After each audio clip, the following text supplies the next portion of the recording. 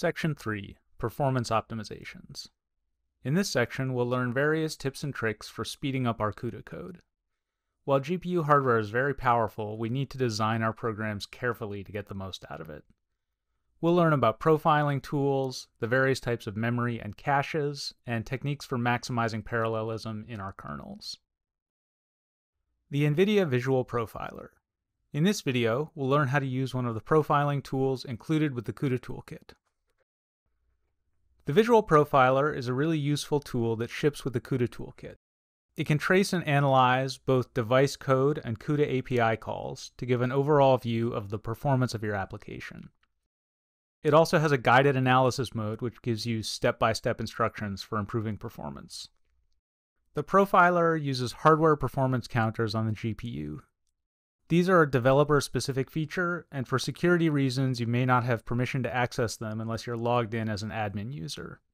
If that's the case, the profiler will show you a helpful message and a link with setup instructions. I've also included the link on this slide. On this system, I've already set up access to the performance counters, so I'll go ahead and demonstrate the profiler on a new example program. This kernel takes a color image and converts it to monochrome by taking a weighted average of the color channels. The weights here represent the perceived intensity of each color. Green light looks brightest to the human eye, and blue light looks dimmest. The image pixels are represented here by structs containing 4 floats, one for each color channel, plus alpha for transparency. The monochrome filter doesn't affect alpha, so we just copy it through. I've wrapped this kernel in a little test harness, which loads and saves images and reports how long the kernel takes to run. Let's try it out.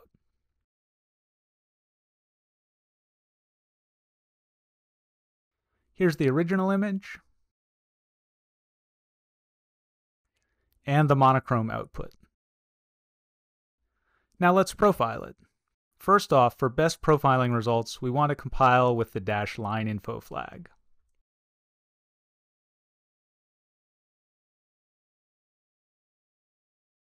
Compiling in device debug mode with -G will turn off optimizations for device code, which could screw up our profiling results. The line-info flag includes debug symbols for line numbers, but still optimizes. Now we can launch the profiler. It starts with a little wizard where we can fill in the arguments and any environment variables that we need. In this case, the profiler has already picked up the arguments from the command line. The default profiling options are good for now. And now the profiler will run our program and generate a timeline. This shows us roughly what's happening over the course of a run. First we allocate some memory, then memcopy to the device, run our kernel, and finally copy back. Notice that the kernel is just a tiny slice in the middle of this. Since we're not doing a lot of processing, copying back and forth to the device takes much longer than the kernel does. For a real-world program, this would be bad news, but since this is a test harness for a single kernel, it's not a big deal. Now we can use the guided analysis. It's going to collect some more data and make suggestions. Most of this is just telling me what I already knew, that I'm not running enough device code to keep the GPU busy. Let's drill down into the kernel itself.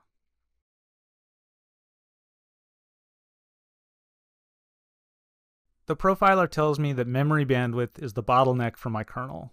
Basically, it's spending most of its time loading data from global memory into registers on the individual SMs and storing the results back. The CUDA cores are mostly just waiting for that data. I can ask the profiler to give me more details. And now it's actually pointing to specific lines in my code that can be optimized. When I click, it displays both the code and the disassembly. If we look closely at this, we can find the problem and improve our code, but I'll save that for the next video. This has just been a quick tour of the profiler. It has a lot of other useful features. If you want to learn more, check out the user manual, which is included with the CUDA toolkit.